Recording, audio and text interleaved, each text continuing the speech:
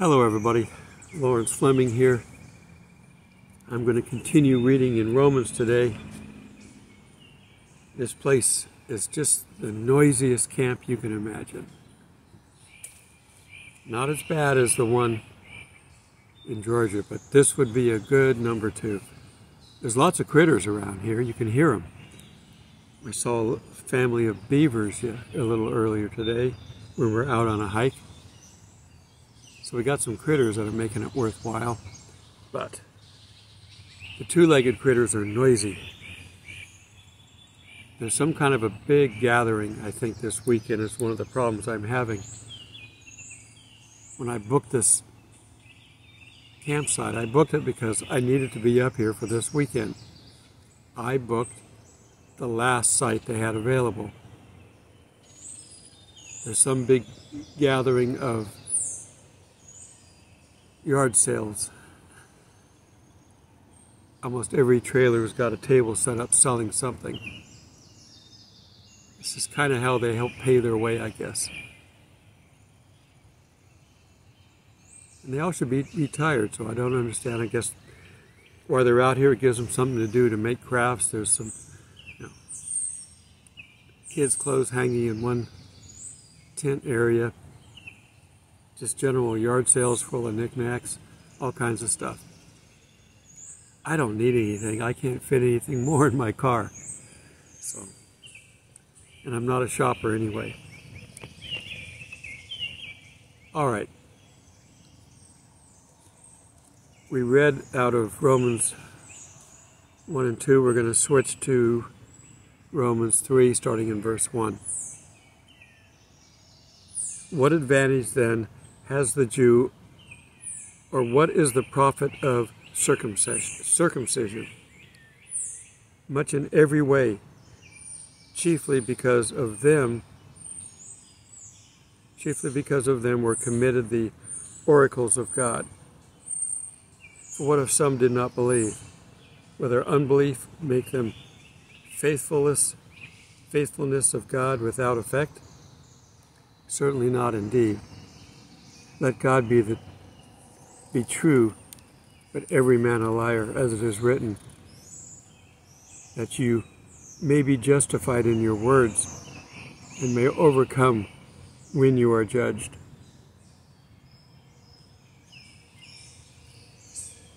I think that's 3, 4, yeah, that's coming from Psalms 51, I think. So Paul again is writing, trying to explain the whole situation. He hasn't been to the Romans, he hasn't preached to them yet. So by doing this letter, he's trying to give them all the information he would tell them if he was there in person.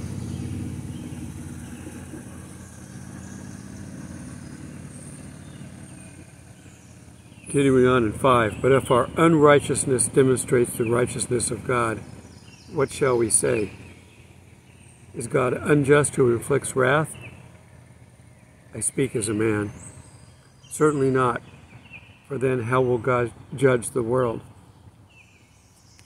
For if the truth of God has increased throughout my lie to his glory, why am I still judged as a sinner? And why not say, let us do evil that good may come? As we are slanderously reported, and as some affirm that they say their condemnation is just. In 9, what then? Are we better than they? No, not all. For we have previously charged both Jews and Greeks that they are all under sin. As it is written, and this is coming from verse 9,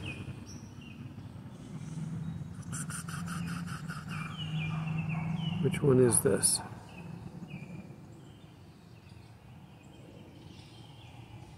It's got a bunch of subheadings and it's hard to tell. All right, never mind, I'll have to look them up later. There is none righteous, no, not one. There is none who understands, there is none who seeks after God. They have all turned aside.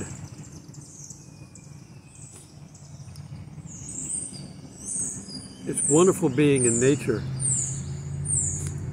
but sometimes nature is difficult. Pollen, still high, making my nose run. Okay, there is none righteous, no, not one. There is none who understands, there is none who seeks after God. They have all turned aside, they have together become unprofitable. There is none who does good, no, not one. Their throat is an open tomb. With their tongues they have practiced deceit.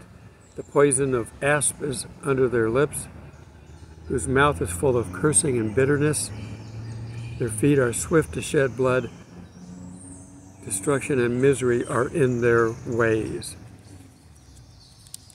Most of these things are coming from Psalms, but they're all over the place, so it's just quoting the Old Testament. And the way of peace they have not known. There is no fear of God before their eyes. Going on to verse 19. Now we know that whatever the law says, it says to those who are under the law, that every mouth may be stopped and all the world may become guilty before God. Therefore, by the deeds of the law, no flesh has been justified in his sight. And by the law, it is the knowledge of sin.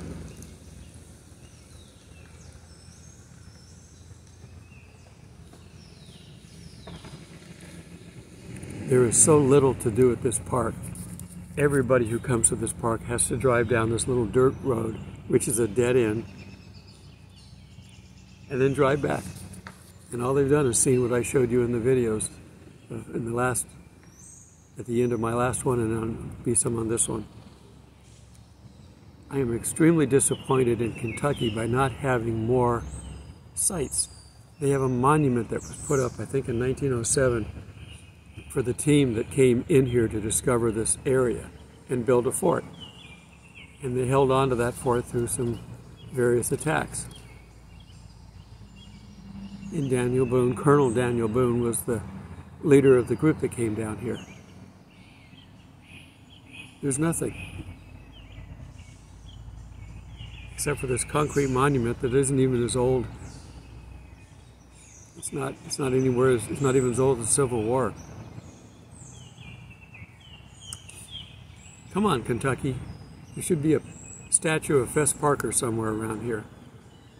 And they know what Daniel Boone looks like because they've got a good picture of him up on one of the little plaques. They got some plaques up that talk about it. But that's it. I can find that in any history book. Okay. Okay. By now the righteousness of God, apart from the law, is revealed, being witnessed by the law and the prophets, even the righteousness of God, through faith in Jesus Christ, to all and on all who believe, for there is no difference. For all have sinned and fall short of the glory of God. A memory verse for you. That's 3:23.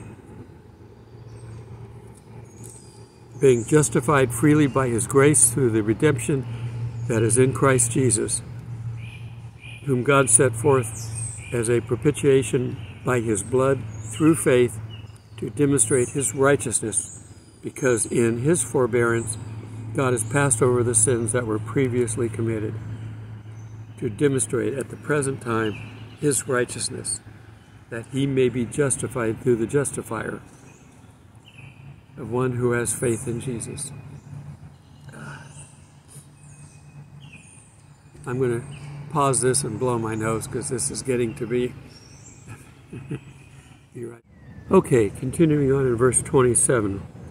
Where is boasting then? Is it excluded? By what law? Of works? No, but by the law of faith. Therefore we conclude that man is justified by faith apart from the deeds of the law. Or is he the God of the Jews only? Is he not also the God of the Gentiles? The truck just stopped right next to me and just sat there with the motor, and he even revved it up a few times. You can see I'm reading the Bible. You see how people try to distract? Satan's good, but he's not better than God or Jesus. Okay. Is he not also the God of the Gentiles? Yes, of the Gentiles also, since there is one God who will justify the circumcised by faith and the uncircumcised through faith. Do we then make void the law through faith? Certainly not. We don't do away with the law. Jesus said he came to fulfill it. On the contrary, we establish the law. Okay, I'm done with 3, and I'm going to read a little bit of a commentary. Those who are outside the faith have a difficult time understanding how God can judge good people and let them go spend eternity in hell, separated from him. See, God never sends anybody to hell. It's the default path, unless people actually try to get off that path. And here comes another truck. Nope, that's a different. Is that the same truck?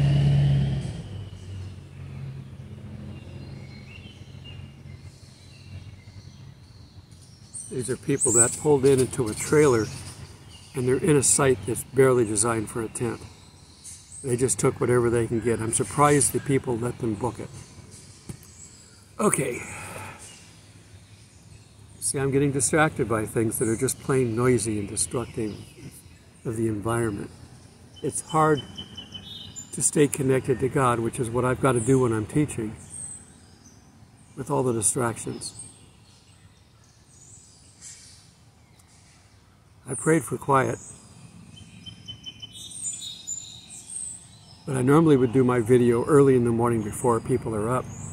This is my workday video, which I'm going to be working tomorrow, so I can't do the video. So I'm off schedule.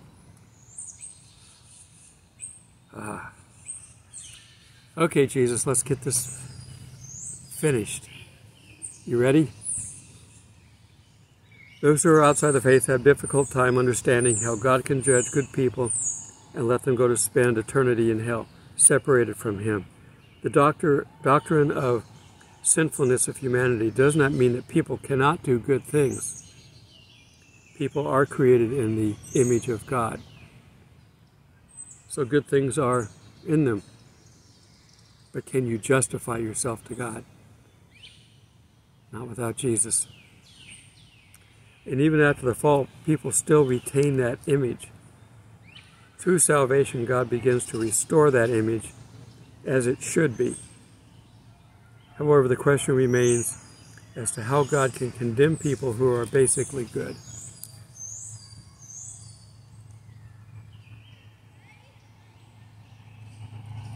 Though people can do good actions, their basic moral character is not good.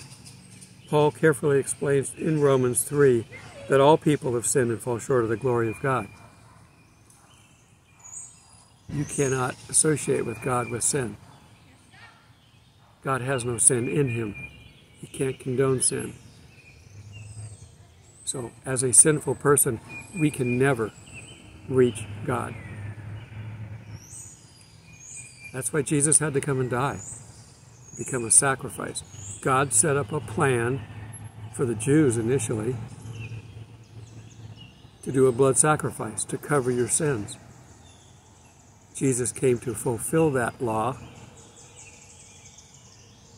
but fulfill it himself to be the final sacrifice. Blood sacrifices are not necessary anymore. He did it once and for all. You don't need to do it on Sunday again in Catholic Church. You don't need to do it again. He did it once. He doesn't need to do it again. So he shed his blood for us, that we can then reach God, because we are sin-free in the eyes of God. We're shielded because of Jesus. We're not sin-free as a human down on this planet. We don't have our new bodies yet. We don't have our renewed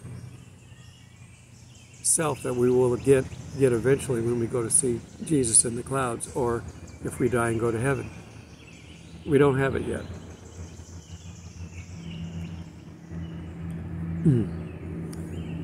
Paul put together a collection of Old Testament verses to demonstrate to all the people that are guilty before God.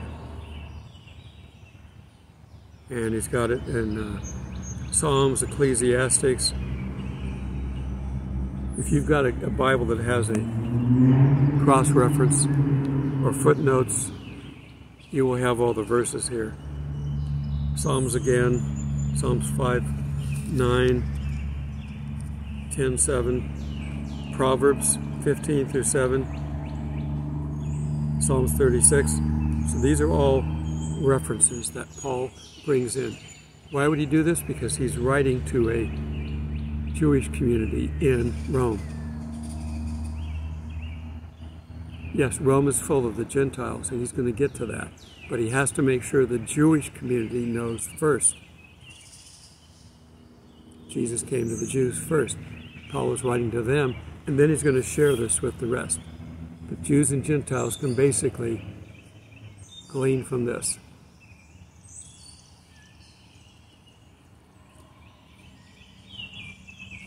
In most cases, Paul, when he arrives in town, whatever town it is, when he was traveling, he would go to the synagogue first, present the message. And if they would receive him, he would stay there and present the gospel. It seems like every time he did that, they eventually asked him to leave. But at least he presented it to them. And then he goes out to the rest of the country, the rest of the countryside, establishing churches. He hasn't done that in Rome yet.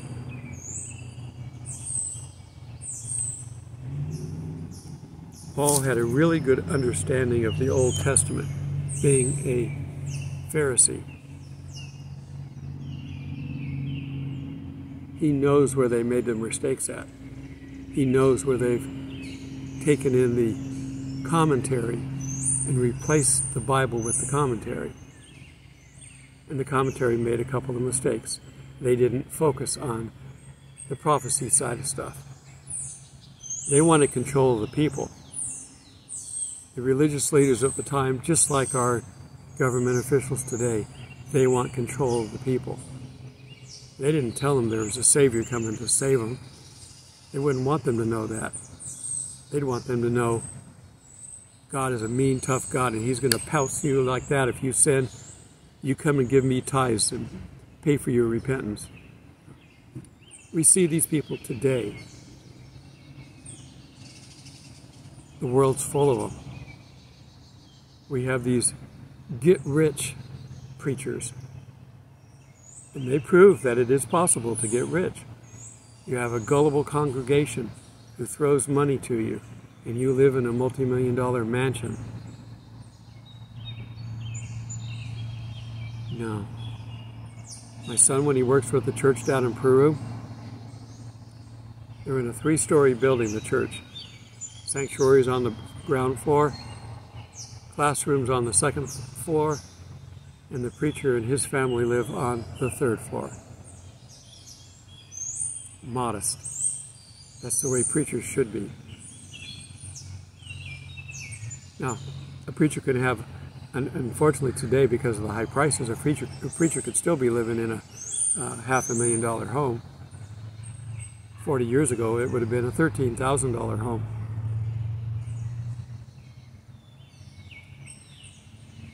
The world's coming to an end. Just endure as much as you can and stay close to God.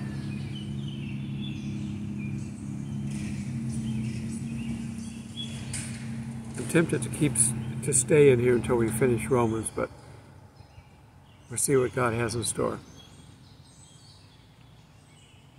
All have sinned and come short of the glory of God. You, me, everybody. Without Jesus, we cannot approach God.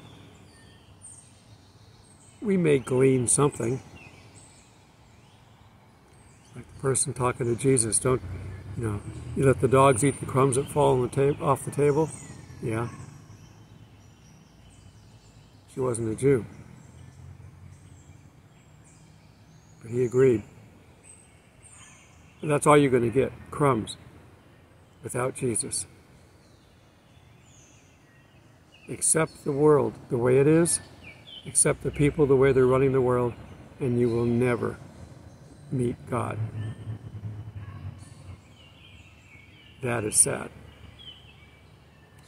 All right, till we meet in the clouds, God bless. Thomas, say hi. Hello.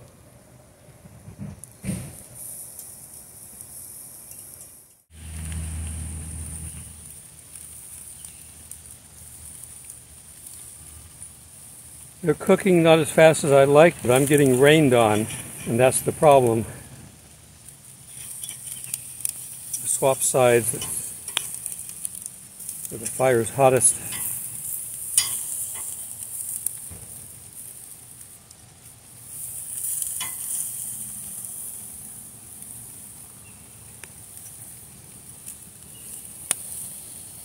Just about ready.